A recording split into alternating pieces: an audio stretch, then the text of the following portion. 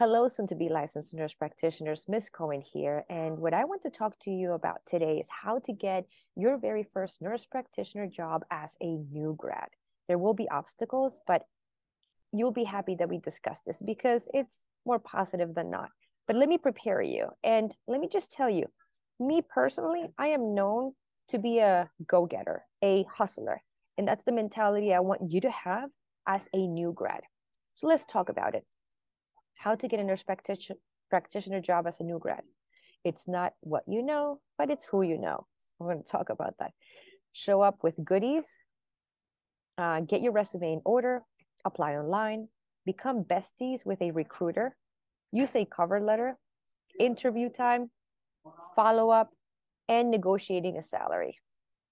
But let me just share with you my own personal experience. And I think this could be very meaningful to you, and I hope it works out, but let's go. So it's not what you know, it's who you know. I can't stress that enough. You may be working right now on the floor as a regular RN. You may be working at a coffee shop. I don't care, but you want to make sure you treat everybody with respect. You'll never know when you'll need someone in the future. It may be an aide on the floor. Who may have a contact for you for a nurse practitioner position. It may be a customer of yours at the coffee shop who happens to be the CEO of some hospital. You'll never know.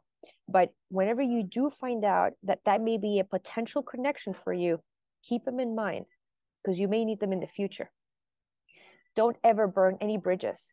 So again, if you're working at a job right now on the floor, you hate it with your guts. You hate it. You can't get out of there fast enough. Be nice, be kind, be thankful, be presentable, because they may be the ones offering you a position as a nurse practitioner. Even if you hate it for the first 2 years, I'll explore that a little bit more later. That's all you need to get started is that first 2 years. So do not burn bridges as much as you hate it. You may need that position. Now, you certainly want to use your past resources, and that applies to teachers that you met in school, preceptors that you use for your clinicals, nurses on the floor that you met, managers that you met during your rotations. So let me stop right now, and I want to share with you a quick story, personal story of mine. When I was working as a regular RN, actually prior to that, when I was a nursing student, an RN student, I didn't even have a nursing job then. I did one of my rotations in the oncology department. And I didn't love the job per se much, but I loved a nurse that worked there. I loved her attitude. I loved her desire to work there. I loved how she showed up every morning with a smile on her face, wanting to work there. I loved her interaction with the students. I loved her schedule. I loved her hours. And I said to myself, that's who I want to be when I become a nurse on the floor. So after I finished school and I finished the rotation, I wrote them a thank you letter, not only to the manager on that floor, letting them know I really like this position and I would love to work there, but also to that nurse. And I told her I loved who you are as a nurse, and I want to be you in your position when I become a floor nurse. Okay, they said, oh, you're so cute, whatever. Sorry, we don't have any positions. And besides, you need to have experience. So bye. So I was very sad, whatever, walked away. And a year and 8 months later, that nurse kept my thank you note because she thought I was so cute that I wrote one to her. And in that time, that facility was looking for a floor nurse and they couldn't hire anyone.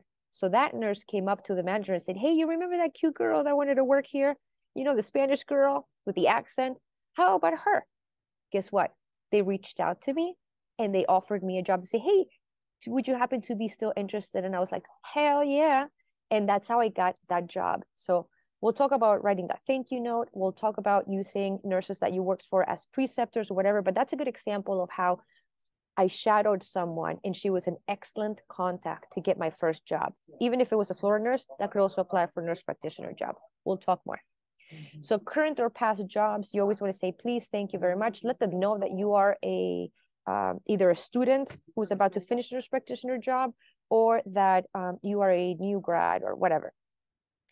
Other NPs, talk to them. Let them know, hey, do you know any jobs available at your facility?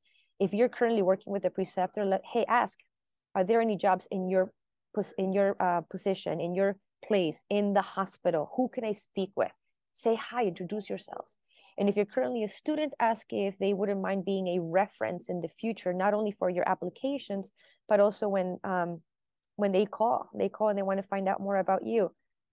So definitely plant your seeds along the way. Show up with muffins, donuts, coffee, and a resume. And I say this is very non-kosher. What do I mean by that? Nowadays, everybody wants you to apply online. They don't even want to meet your face. But remember, I told you I am a go-getter and a hustler. This may work, it may not work, but it worked for me. So let me tell you my story first. When I graduated as a RN and I got my NCLEX all done, it was very difficult to find a nursing job. So I printed out 20 resumes. I dressed up super cute and I showed up to my first 5 choices of places where I wanted to work around the area where I lived. One of them happened to be a community clinic. So I showed up. Hi, my name is Shira. I'm here to give my resume in case you guys are looking for a position. Is there any way I can speak to the manager? And I showed up with muffins, I think it was that time. So they automatically were interested. The secretary at the front desk automatically gave me her attention because you'd be surprised how far food will get you. And they were like, I'm so sorry, the manager is busy right now. She can't see you. She didn't even ask. But we can take your resume and let her know you stopped. I'll take the muffins too. And I was like, what? Okay. And I walked out. I also happened to tell that lady, I know this is a community clinic. Just please let her know that I am bilingual. And I walked away.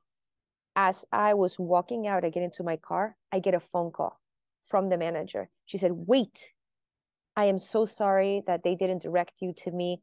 I saw in that resume and you told her you're bilingual. We're actually looking. Are you interested to sit down for an interview? And I was like, that's what I'm here for. So extremely non-kosher. This may be applicable to smaller places like a community clinic or just a smaller place where you can show up so they can see your face. First impression is huge. And if you show up, not only will they have a look at you, but they'll give you 30 seconds of attention, especially if you bring food, and say either yes, no, or maybe. But that's a great attention grabber. Again, very non-kosher, but it's worth doing it if you're really serious about this one place you really want to work at. So it shows immediate interest and availability. This is your opportunity to meet the manager in 30 seconds, shake your hand, show your face, and it's your window to shine. 30 seconds, don't overwhelm them. Just say, hey, I'm just a new grad. I'm interested. I'm available to start tomorrow. I am bilingual, and this is a place that I would love to work at. Keep it simple. Okay. All right, so get your resume in order. Certainly, you want to do that even before you go to that place that you really want to work at with the muffins. But introduce your skills list, use action words. You want to make sure you proofread and make it relevant to that NP role. So you don't want to list every single job you have worked at. But a good example would be, let's say I want to talk about how I worked as the drive-through girl at a donut place, which I did. And the reason why that was relevant is because my hours were very weird. And so when I worked at a drive-through place for donuts, I had to start work at 6 o'clock in the morning, and I was there on time. I didn't drive a car because I didn't have money for a car or anything. But that could be an example. It's stretching it, but to say, hey, I worked and the hours were weird, in case you're applying for a job that has weird hours or requires you to start really early or work nights, and talk about compliance or how not compliance, but rather punctuality.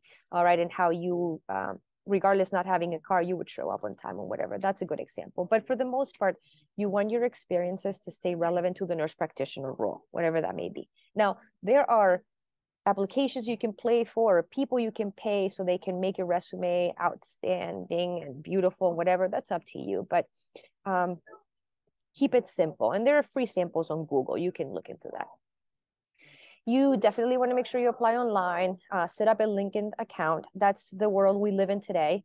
So put yourself out there, because not only will you be applying through positions through LinkedIn, but also your application is out there in the world. So there will be recruiters who will be reaching out to you. And I'm going to talk about the importance of recruiters who may be offering you positions. Okay. So make sure to use names of people who are currently working in the facility in case you are applying online. Hey, I happen to know that one MA or that one NP who is your preceptor or that one manager, even if you said hello. I happen to work during a rotation in your facility and I worked under the supervision of blah, blah, blah. Using names will get you very far because they always give jobs anyways to people who are relevant, who are working in that setting already, or if there's some kind of connection. Use names. So write down names as you are living your world, whatever. Just keep names available. Become besties with a recruiter. Another great example. So look online. You may simply just look for recruiters, Google recruiters around my area and send your resumes. These people are paid by the facilities who are looking to hire. You do not pay recruiters. So they'll work for you for free. They have access to jobs all over. So even if you are, I don't know, maybe you're planning to move, they'll look for jobs and ask you, are you interested to work within a 10-mile radius, 30-mile radius, out of state? This is also good for traveling nurses. And my story with this is I came across this recruiter online and I introduced myself. I interviewed with him and he became extremely resourceful for me when I was looking to change jobs. I was currently at a job as a nurse practitioner and I wasn't happy with the salary. And I was looking to change jobs. But I was very happy working there. I just wasn't happy with the salary. And this is a tip for you. Again, this is kind of like non-kosher, but I'm telling you my experience. So good luck to you with that. I looked around and he said, listen, apply to this different areas. You got one that it's, in this case was Bridgeport. The other one was Greenwich. Now I'm in Connecticut. And the other one was in Stamford. I went and I applied to all three. I interviewed with all three. All three gave me a salary range of how much they wanted to pay me. And I used that offer at my actual job. And I said, listen, I just want you to know I love this job very much and I don't want to go anywhere. But look how much people are offering me. I was reached out and they're saying they're desperate. They want to pay this much. Would you be willing to match that? And they matched it. So again, it's not very nice of you to go around and start negotiating prices, but that's how that recruiter became very important at that that period of time in my life. And I ended up getting paid more money. But as a new grad, you can't really negotiate salaries. And I'll talk more about that. But for you who's looking for a nurse practitioner job, get your hands on a recruiter, introduce yourself and have them work for you. Now, use a cover letter for each place you're applying for, and that goes with your resume. Why? Because you want to introduce yourself. This is your window to introduce yourself, say why you want to work there. And it's the first thing that they're going to read before they even get to your resume. So tell them why you want to work in that facility specifically. Let's say it's oncology and you love oncology because there's a personal story. Maybe your family member died of cancer and you want to make yourself available to people who are in needs, or I don't know. But if there's a reason why you want to work at that facility, let's say it's right next to your house and commuting, it's very easy and you've heard how wonderful the facility is, you may need to actually do some investigation about that facility and fluff it up a little bit. For example, say, I know this facility, I don't even know the terminology that they use, but it's COPE certified. And to me, that's very important. Or the reviews of this facility are outstanding. For that reason, I would like to become part of such an shining, I don't know, institution, whatever. But let them know specifically to that place. Don't just print 20 cover letters and be the same for everybody. No, make it specific to that place. Do the extra homework. Okay. And then tell them that you live close if that's the case, so that they'll know that if it snows, you're going to be available. And again, do your homework about that facility. Let them know why you're interested in them and why you would be an asset to them. Interview time, right? If you do get that interview, make sure you're prepared. That's the best way to reduce anxiety for anything, even for sitting down for the boards. You want to make sure you're very, very well prepared. Pretend that you're talking to the interviewer. Talk to a friend about it. Have them interview you, whatever may be the case. At the end of the interview, certainly you want to express your appreciation for their time and to let them that you are still interested. Highlight one or two reasons why you would be an ideal for that position. Write that thank you note for each interviewer at the end. You want to do this about 2 days after your interview, and certainly walk out knowing when should you hear back from them. Ask when should I expect to hear back from you, either yes or no. And if they say 2 weeks, at 2 weeks you're going to follow up and say, hey, last time we spoke you said you would follow up at 2 weeks. It's that time. I want you to know I'm still interested. Please let me know if I'm still a candidate, blah blah blah. And this is what I just said. So make sure you tell them right before you exit interview, when would you hear back from them, and then follow up at that time in case you're still interested. Negotiating salary, not an option as a new grad, a nurse practitioner. Nowadays, they don't really care about your skills. Roughly, they do not care about your skills. All they care about is your years of experience as a nurse practitioner. And yours is zero, niente, nada. For that reason, you're just going to have to say thank you very much and take the position at whatever it may be. All right, as a new grad, there's no negotiation.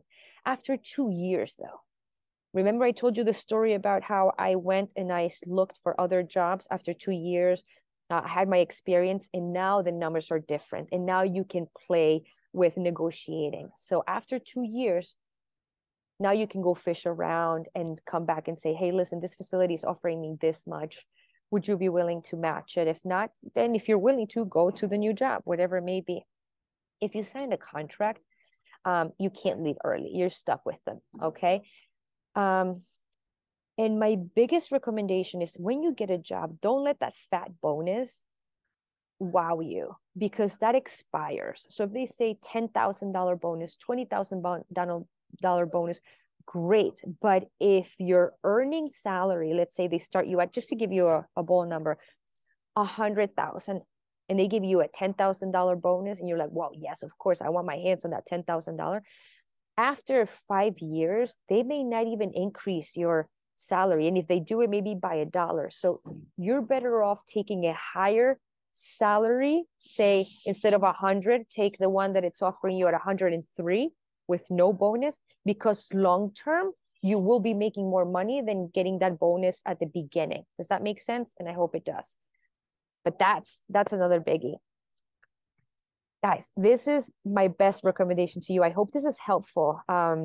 Again, my ways of getting things done is from my hustler experience, my go-getter experience. At the end of the day, it is a battle between other new grads out there. So go out there and shine, make yourselves known, leave a good impression wherever you are. This applies to everything in life, not just as your nurse practitioner interest or job, because you'll never know who can help you in the future. Always say please and thank you, and you'll be surprised how far that'll get you. I hope my experiences help you as you go out there and venture in your new nurse practitioner role. And I wish you the best of luck. And thank you again for choosing the CohenReview to assist you with not only now your studying journey, but also your path into becoming this nurse practitioner. And I hope very well paying nurse practitioner. Best of luck, guys. Thank you.